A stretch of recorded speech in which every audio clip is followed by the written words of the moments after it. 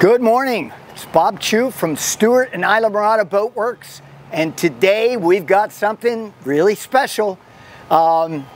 We've been working on this project for over 2 years, and what it is the brand new deck for our 24 Islamorada bay boat. About 10 months ago I did a video on the introduction of our 18 Islamorada skiff, and that video took a while. I'm warning you here, there's so much to talk about. Maybe you need to get a nice cold adult beverage and put your feet up on the desk if you're going to watch this whole video, because it's going to be a little lengthy. But yes, this boat is in process. It's a Friday morning. As soon as we're done, it goes back in the shop. That's why we're not on the water. And this boat is working its way towards delivery to its owner on Monday morning, bright and early, before it goes to Mobile, Alabama. So I'm going to welcome you aboard, and I hope you're as jazzed about this as we are when you get a chance to see it. So I'm going to start in the bow. It's a little hard on this boat to know where to start because we made so many changes and improvements. But nevertheless, let's start here.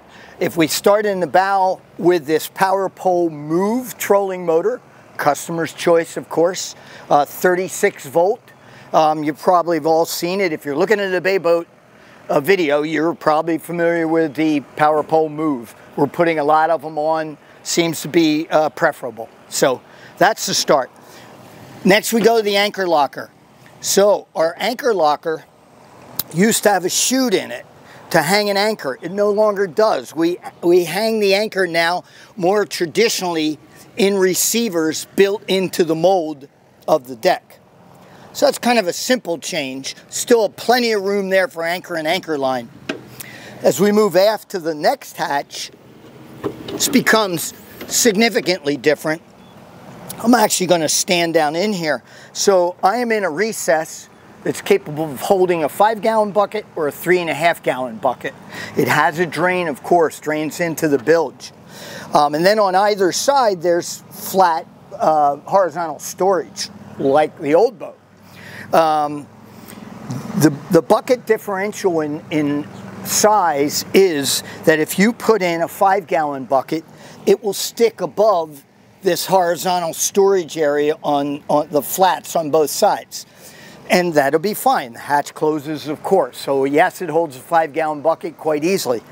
If on the other hand you want to use a 3.5-gallon bucket, that will actually fit down, and then we have an optional floor piece that can fit in over that 3.5-gallon bucket and make this continuous storage all the way across this hatch. So it's versatile. You choose what you want, or maybe you don't want to put a bucket on the boat, but it's there. You can do whatever you want. Remember, this boat is a boat in process, so you're going to see stuff like dirty feet and cushions missing and so on and so forth. Now, there's probably 5 major things that we did with the new deck, but one of them was we wanted to get the live bait capacity out of the stern of the boat. Get it so it's not all concentrated in the stern. So previously you could hold 100 gallons of live bait aft. Or a lot of customers get a center line one and one to starboard and not to port. This boat is extremely balanced, as anybody will tell you that's ever ridden in one. But nonetheless, we wanted to get the live bait on the center line. So we've increased the size of the forward casting platform, which is something we heard from some customers. And we did it by adding a 35-gallon live well in the bow of the boat. This is a deep live well. My foot's in the bottom right now and wet, and it's pressurized, so somebody's sitting here running, not a drop of water comes out and hits you. At least our first run on this boat yesterday. So 35 gallons here, we think, hey, that makes sense. First, it balances the boat bow to stern, and I'll talk about the other live wells as we get further aft. And this is standard. The other thing it does is a lot of times if you're throwing a cast net, often you're on the bow. So it kind of facilitates, you're already here anyway. Let's go ahead and, you know, feed this well with a bunch of bait. Unlike a lot of other bay boats where they'll put a little 10 or 12-gallon live well as pitch baits, this is meant to keep your baits active the whole day long and not just a little, you know, kind of, hey, I gave you a live well there kind of story. 35 gallons. As you move aft, you run into our rod locker storage. Now, in the past, the rod locker held rods up to 7.5 feet. The rod lockers now hold up to a 10-foot rod, so you can store your fly rods in the rod locker. We're getting more and more customers with our bay boats that fly fish. So that's a huge advantage of this system. Something I've overlooked already, but this is apt to happen because there's so many things to point out. Look at these gutters. These gutters are what we call skiff gutters. We built these gutters for our 18 Islamorada. A lot of other brand skiffs have something similar, but the point is they're extremely wide and extremely deep, probably nearly 2 inches deep.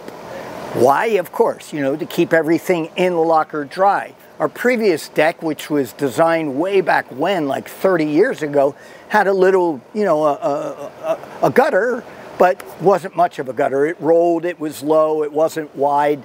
This is going to keep whatever you keep in there, whether you put rods in there or not, it's going to be dry. And every hatch has that. Just totally cool.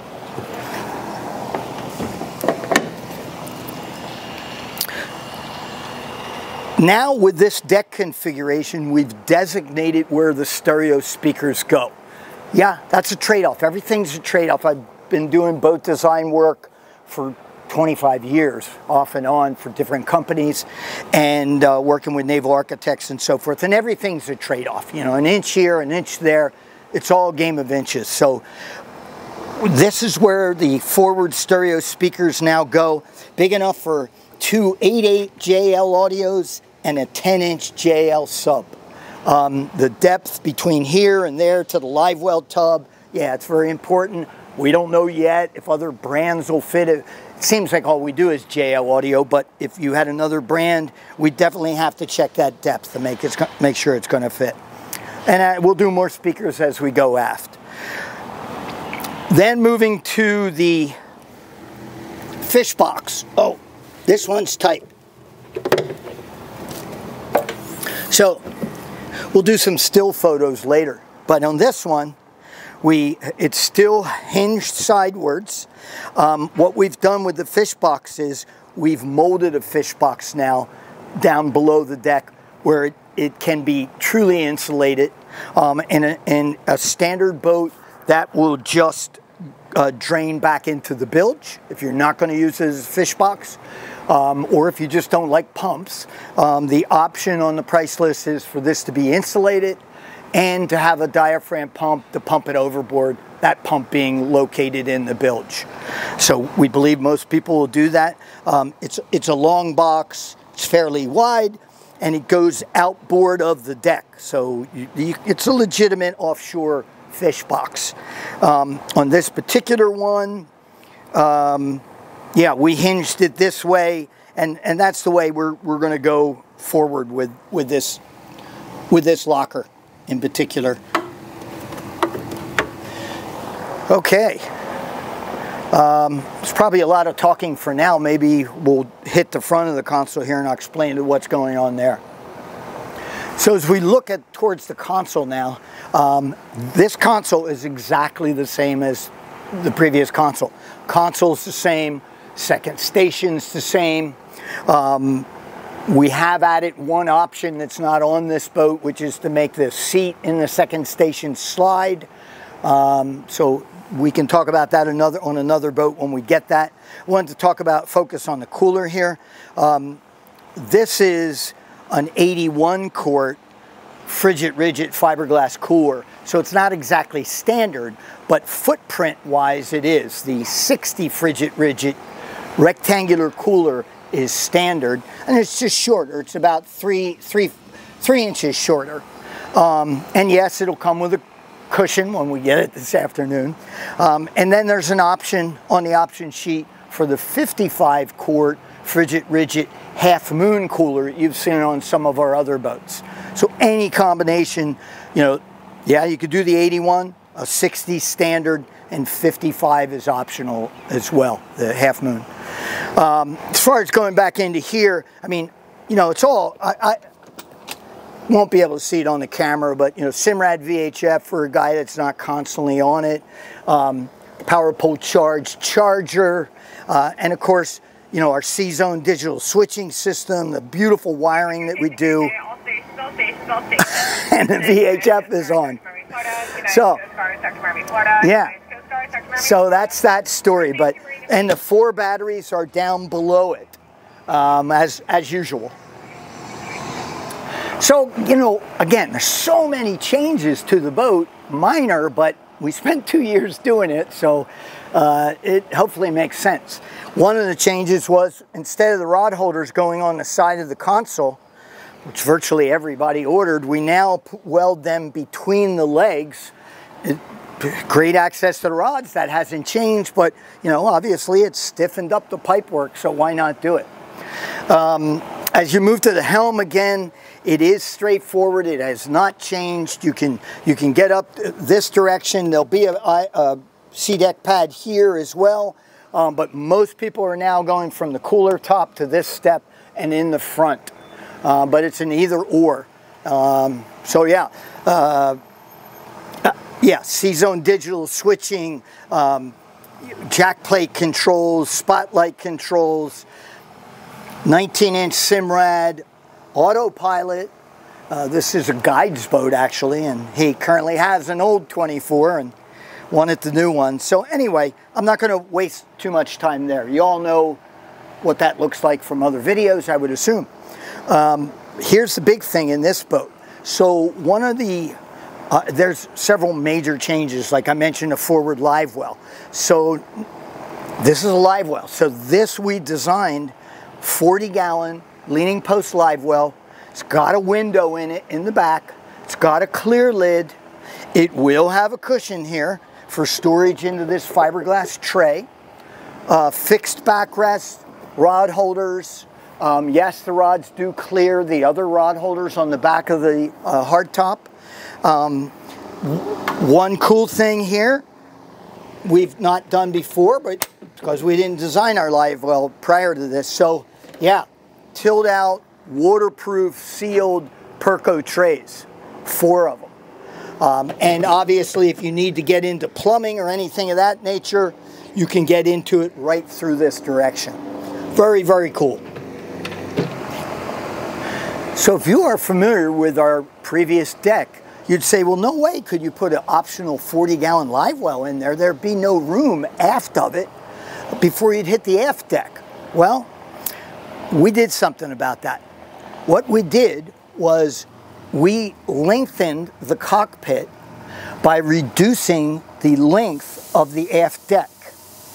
We reduced that aft deck by 11 inches. So if this were a standard live well, you'd have 11 more inches between the rods on the leaning post or the rods in the top of the hardtop or second station. You'd have that much more fishable space around the back side. The other thing we did in conjunction with that, again, if you're familiar with the other deck, we changed the gunnel board length. We went to, again, kind of a skiff feature. Again, because more and more guys fly fishing out of this boat, we went to a 9-foot, 3-inch long gunnel board with completely exposed rod racks for horizontal rod storage. Now, yeah, you could put anything in there, obviously, gaffs, boat hooks, whatever you want. This guide has a kind of an interesting thing that there's a new trend happening, I guess, I'm just aware of, where this is a handheld transducer on a pole, and he will take it out and actually spin it around for side scanning to find bait, predators, whatever. So that's what he has currently. We have stowed here for him. Another thing that I'd like to point out, just people might go, well, what the heck is that? There's a tulip rod holder here at the base of the live well. Again, something I'm not familiar with, but became familiar with during the build. I guess cane pole fishing and competitive cane pole fishing is now taking off on the Gulf Coast. So this is to hold a cane pole, which can be as long as 14, 16, 18 feet long. It'll sit in here, run up here, secure loosely to the hard top for when you're running, and then extend beyond the hard top. So it's a different thing. Go on YouTube and watch it. They already have cane pole tournaments. So anyway, back to the boat. So people might say, well, gosh, if you made that 11 inches, you know, further back, then you lost capacity back there. Well, one thing we did was we went from a 35-gallon live well aft to a 25-gallon live well on the center line. So the standard boat has a 25-gallon aft centerline live well and a 35-gallon forward center live well, 60 gallons standard. This 40-gallon leaning post live well is for the guy who wants 100 gallons. But they're balanced, bow to stern, so it eliminates squat in the stern. Not that it was horrible before, but hey, the boat will go shallower now because of it being better balanced. And side to side, it's all on the center line. So you can't be running along with one live well full and the other one, you know, so you get the message. So it's a cool idea, it worked really well. Now, the bilge access hatch is actually bigger than our previous bilge access hatch, and it lifts completely out of the way like the previous one did. You can see everything. I mean, it's a dream bilge like it's always been. So what about these lockers? Holy mackerel, something must have happened if you took out 11 inches. Well, the previous tubs before on either side were part of the deck design, part of the deck mold. So when you make something like that part of the deck design, you lose capacity because it has to come inboard to come up and marry to the deck. So instead, we made both of those compartments tubs, standalone tubs, and they are bigger than the opening, both longer and wider. And when the deck is built, those tubs are then glassed onto the underside of the deck with the deck upside down. So technically you lost no capacity. Dimensionally, yeah, it's a little different than the old ones, but capacity-wise, they're identical to the old aft lockers. But now we're pushing not to use them as live wells. So yeah, that's a lot of it. As long as we're here. One other thing we did, which was paramount importance to us, back to that live well situation. If you had 3 of them full across the back and you had 2 or 3 anglers across the back and certain sea conditions, a little sloppy, choppy condition, you could get water to come ever so slightly up onto the cockpit sole through the cockpit scuppers. So what did we want to do there? We raised the floor. We raised the floor 1 inch so as to, one, when we moved that aft bulkhead back, it made the scuppers go further back, closer to the stern of the boat, therefore a little bit more inclined to maybe have that problem. But by raising the floor 1 inch, we overcame that problem. Then you said, well, geez, the freeboard was, 17 inches. Maybe it's a little short to begin with. Is it 16?